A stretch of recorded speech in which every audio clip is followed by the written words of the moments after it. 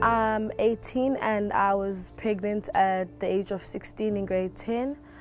I had a really short pregnancy because I only found out when I was like 5 months.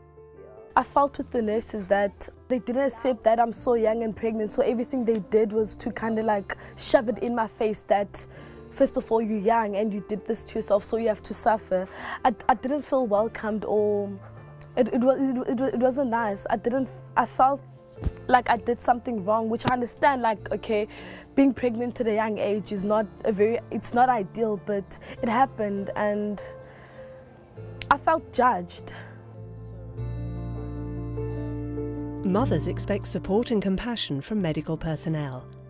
Trust and respect are the keys to a successful delivery, but in South Africa, verbal and physical abuse undermines this relationship. The reason for this is poor working conditions. Clinics are understaffed and midwives are often underpaid and overworked and cannot provide patients with dignified and respectful treatment. The traumatised mothers then hesitate to go back to the hospital, which jeopardises their health and the health of their babies.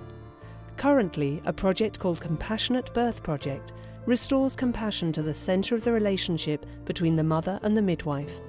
During their training, doctors and midwives are made more aware of the importance of high quality and personalised support for pregnant women. This programme makes listening and empathy the basis of the relationship between midwives with their patients. Medical personnel are also assisted and supported in enhancing their self-esteem and reducing the stress of their working environment. As a result, the future mothers receive better treatment. The results can already be seen in several hospitals in South Africa.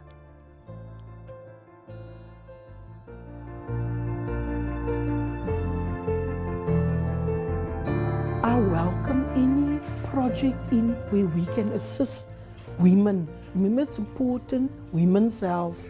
Remember, a woman is a cornerstone, I feel, a rock in any family. So we need to look after the mother, her mental health, so she can look after her family. The woman is at the most vulnerable. She needs assistance, and we need to be there to guide her and be supportive towards the patient during that part. The reason that it's so important to create a more compassionate environment is not only because we want the babies to be more emotionally stable and so on after, but actually because the outcomes in terms of maternal child health are affected quite significantly. If more programs like that put the word out there, if things like that could go on, like a lot of them, and maybe it could change. And if that program could involve like people from like communities like this community, I mean, to put the word out there, maybe it could change actually.